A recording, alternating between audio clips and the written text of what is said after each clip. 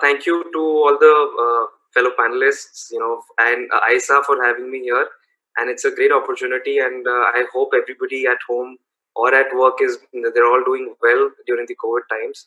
So just wanted to reach out to everyone for safety. I'm not going to take much time with the presentation. The way I have distributed the presentation is first I'm going to be talking about the global scenario, and then I'll be moving into Indian side, and then bringing it down to what we are doing in Okaya Power Group. So, right. So, in the global scenario of EV adoption, what in the past 3 to 5 years we are noticing, as you can see in the graph, that over the years there's been an exponential growth and shift and transition into the electric vehicle markets. We're seeing the two-wheeler, three-wheeler space also booming up a lot, as mentioned by the previous panelists, that there's been an 81% contribution of the two-wheeler, three-wheeler segment itself into the market of electric vehicles. It's a significant contribution, and over the last couple of years we are seeing that there are a lot of affordable as well as premium range of luxury cars in the four-wheeler segment which are rolling out, whether it's the Porsche Taycan or it's any hypercar or even Polestar, as a matter of fact.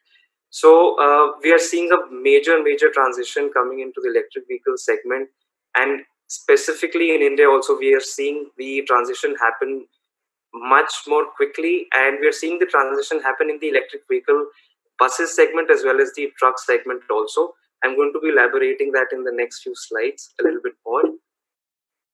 Sorry. Right. So on the global availability of EV charger front, what I'm trying to portray here is that out of the 7.3 million chargers that were deployed across the world, 6.5 million, that's roughly around 89% of the chargers that were installed across the world were into the home segment, right? So there are different countries taking different strategical approach, whether they want to first invest into the the public charging infra, or they want to straight away move on to the home charging infra. So for example, in China, there has been a major focus on the public infra first, and whereas in the other countries like USA, Norway, and Sweden, the contribution of the home charging segment has been very high. So it's relatively different in different countries as per the government strategy. So what we are noticing in the Indian EV sector also is that first the government and the entire sector is trying to get rid of the consumer anxiety of range by providing them all the charging infra network across the country at different points of the highway and the intrastate intercity points, and then slowly and steadily moving it on to the home charging network space. So the Indian EV sector market has been, very, it's been growing exponentially. But however, right now, the sector contributes only 1%. Like the EV sector contributes only 1% of the total vehicle sales. So currently, the shift is happening, but still the market is majorly on ICE vehicles. And to support the faster adoption, the government, central as well as the state government, has rolled out a lot of tariff plans and a lot of policies that have come out. So for example, in the chart you can see that there are different states mentioned across here and the different policies that have come out.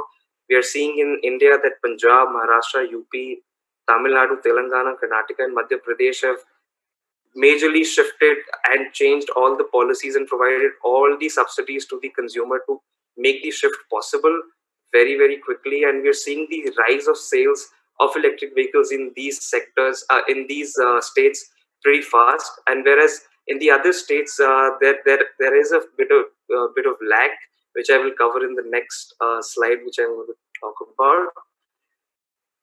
Furthermore, in the charging infra, the tariff is also very different across the different states within India.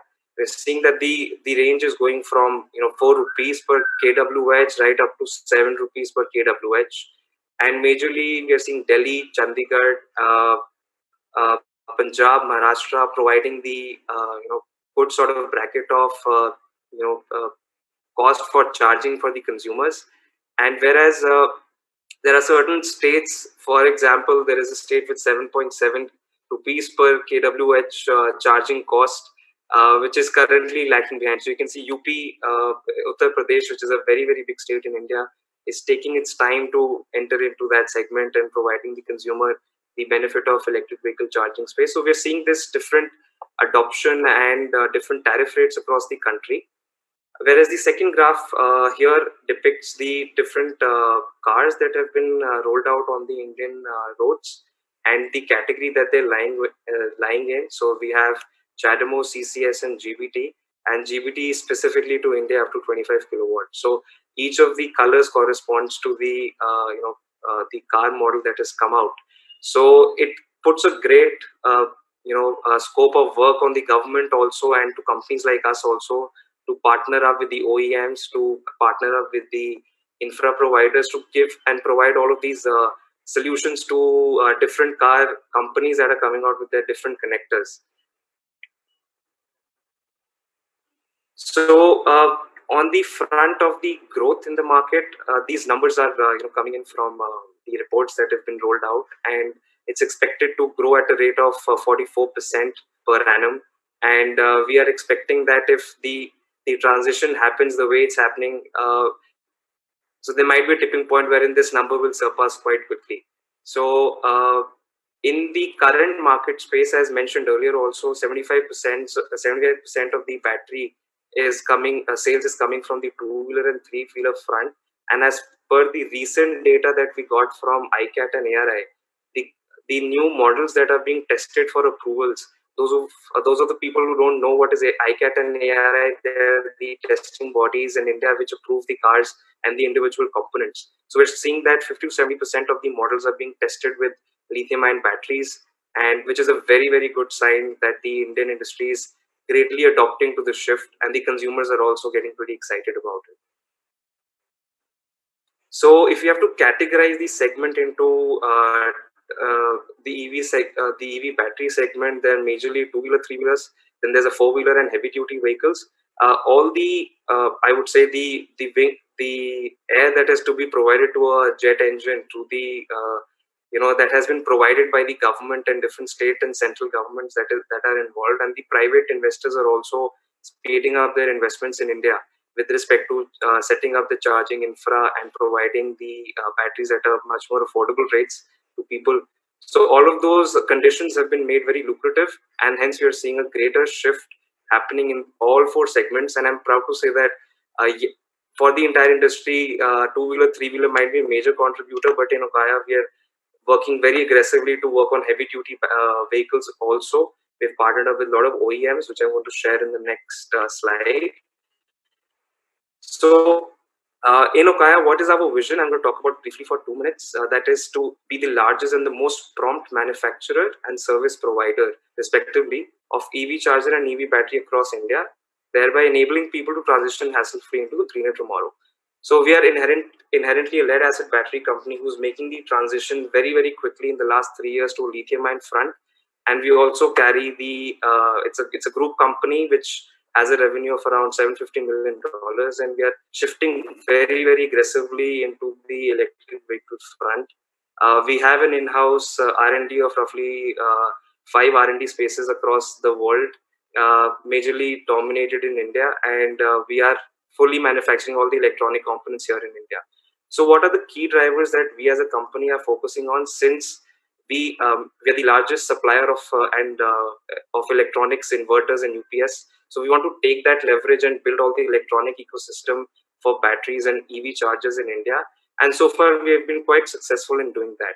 So with the Made in India approach for electronics, we have indigenized the BMS, we have indigenized the displays, we have indigenized charge communication also.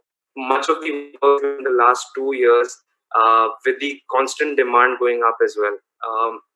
So other than this, as we were talking about, having a retail market is a very, very good opportunity, and it's a very good thing for a manufacturer, so that we can keep the production costs at the lower side. So we're trying to utilize all of those capabilities to build a retail market for battery, as well as for the lithium-ion based solutions for the tier 2 and tier 3 segment products. Over and above, we have partnered up with two OEMs in the automotive space to provide them, with the home charging chargers. I cannot disclose the name as of now, but it will be soon out. But with every car that you buy from them, we'll be providing the charger installation as well as servicing across India anytime within 24 hours. It doesn't matter if you're in north, south, east, or west, we'll be there within 24 hours.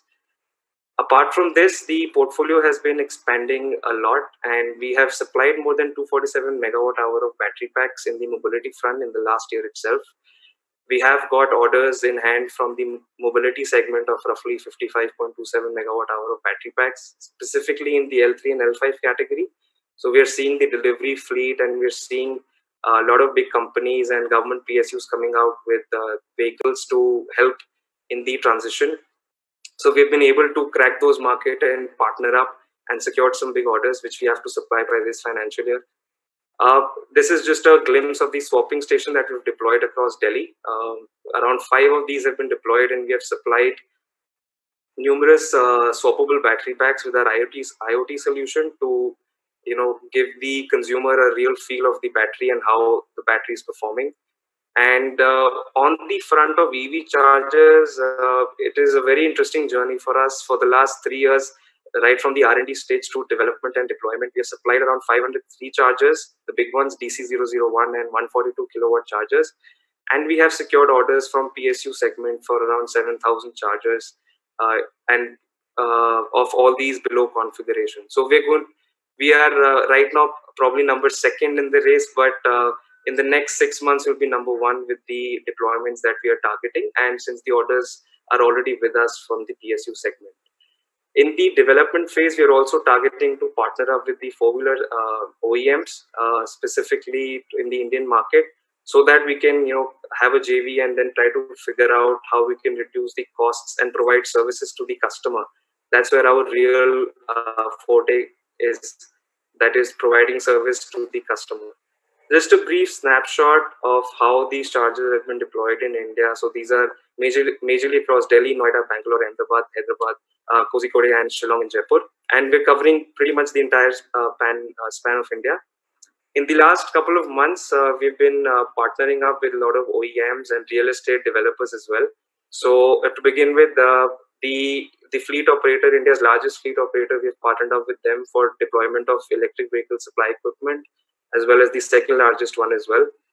We've also partnered up with real estate developers like M3M and ATS to deploy and install and commission 6,000 EV chargers in the next 1.5 years with them. That's just a snapshot of that. And with that, I'll bring a rest to my presentation. Thank you so much, everyone. Thank you so much, Anshul Gupta, for that presentation about Okaya and how it has evolved in the India EV market and the key projects that you're involved in. So we can open the panel to questions. So do we have any questions from the audience? So this is a question that I would like to open to all the panelists.